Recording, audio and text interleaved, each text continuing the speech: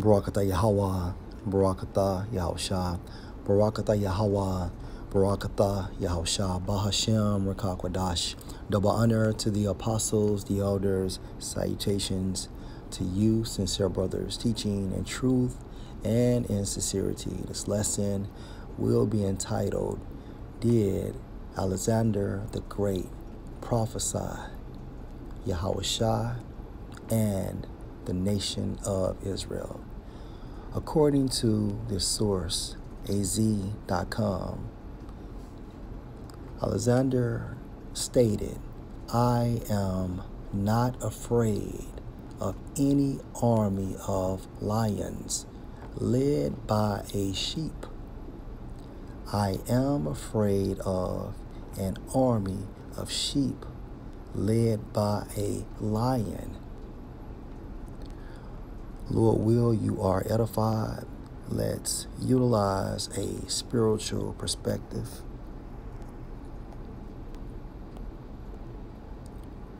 Jeremiah 50:17.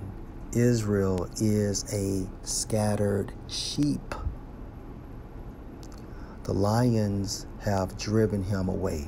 First, the king of Assyria have devoured him, and last, this Nebuchadnezzar, king of Babylon, have broken his bones.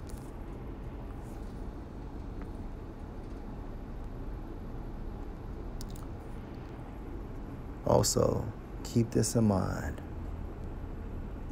Jeremiah 50:17, Israel is a scattered sheep.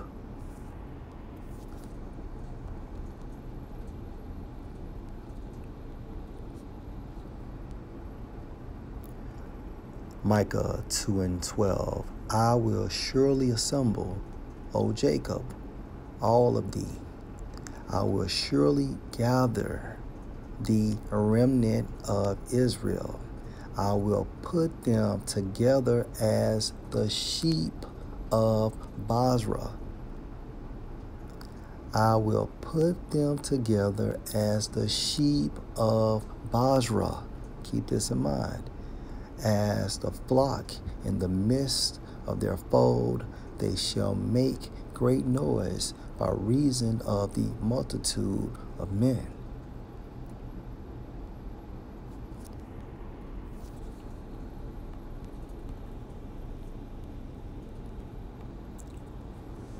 Matthew 10:5, these 12 Yahawashi sent forth and commanded them, saying, Go not into the way of the Gentiles, and into any city of the Samaritans. Enter y'all not. Verse 6, but go rather to the lost sheep of the house of Israel. Matthew 10:6, but go rather to the lost sheep of the house of Israel.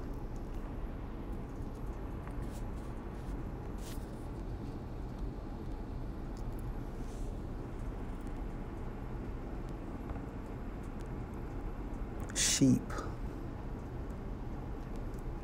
according to biblical doctrine, and most importantly, if the Spirit is dealing with you, refers to the nation of Israel. And Alexander the Great stated, I am not afraid of any army of lions led by a sheep. I am afraid of an army of sheep led by a lion. All right, let's focus on the latter, led by a lion.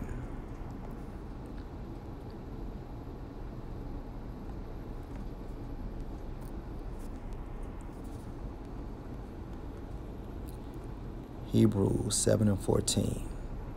For it is evident that our Lord Yahawashi sprang out of Judah, of which tribe Moses spake nothing concerning priesthood. YAHAWASHI is from the tribe of Judah.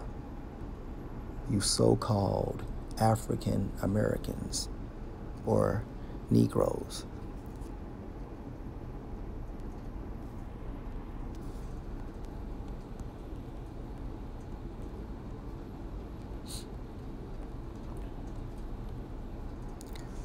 Genesis 49 and verse 9. Judah is a lion's whelp.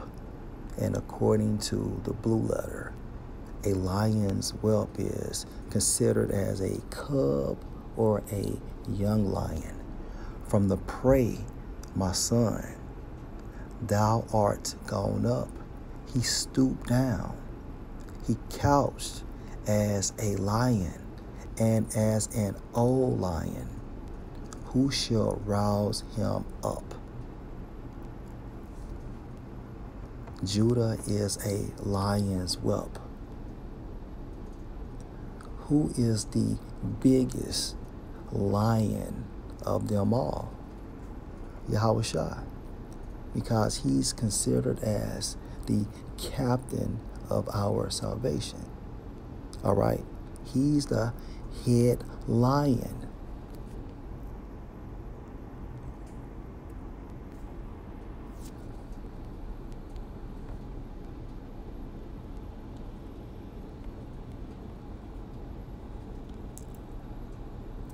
Revelation 5 and 5.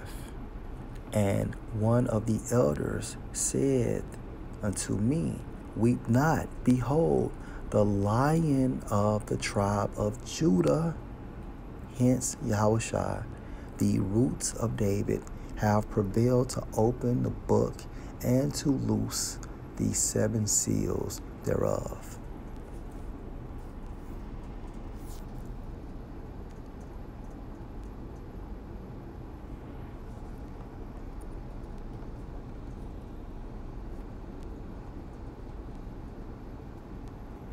Jeremiah 4 and 7. The lion is come up from his thicket, lion, hence YAHAWASHI. And the destroyer of the Gentiles is on his way. He is gone forth from his place to make thy land desolate, and thy cities shall be laid waste without an inhabitant.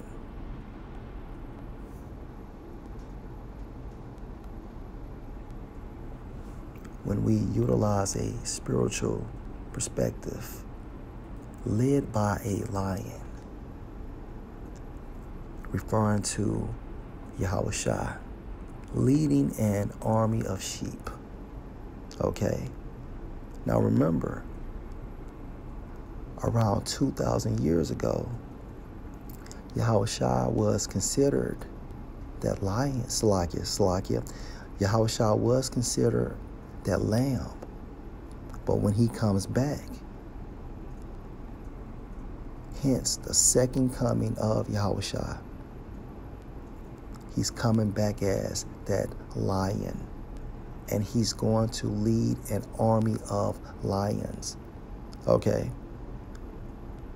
And like I said before, according to Alexander, I am not afraid of an army of lions led by sheep.